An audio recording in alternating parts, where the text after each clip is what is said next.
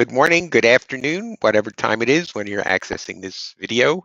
A number of our customers and potential customers have asked us to prepare a little video on how to access the APIs for doing data connections with other systems.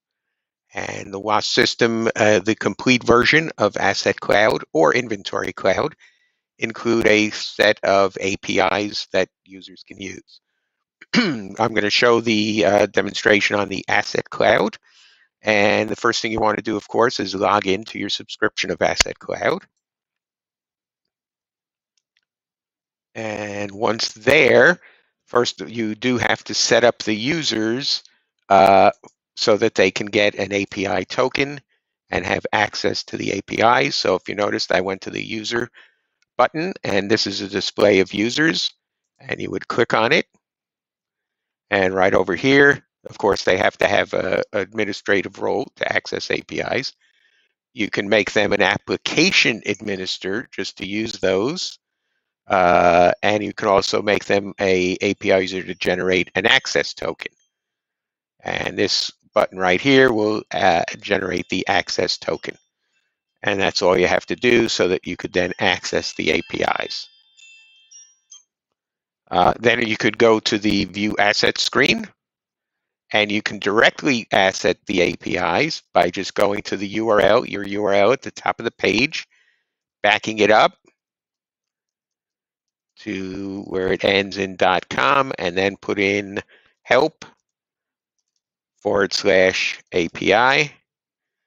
And I've done it before, so it appears on the screen. Click there, and this is the APIs that are available.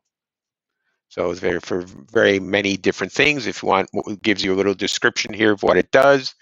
You can also click on these links, and it will take you to more information about the API, what's called the URL parameters, if any, and the body parameters. And there's a quite big list of APIs available, the formats, and more the JSON information. And that's how you can do it.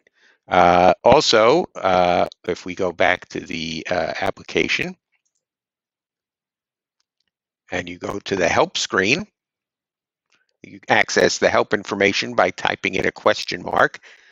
Generally, when you type that, it'll take you to help on whatever module that you're connected to at the time.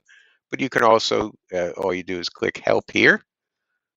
And obviously, we're in the View Assets screen, so it brought up View Assets, but you can click here on the magnifying glass and type in API, and it gives you all the different information about the APIs. Instructions with clickable links, and that's how you access the APIs. Using APIs does require a certain level of skill set. Not all customers have that, or they are short on time.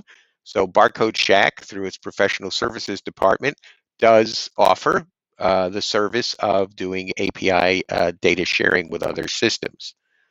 We would be glad to set up a meeting to determine your requirements and then give you a firm fixed price quotation. Thank you very much for watching, and if you have any questions, please contact me at steve.fine@barcodeshack.com or 800-662-1715. Thanks so much and have a great day.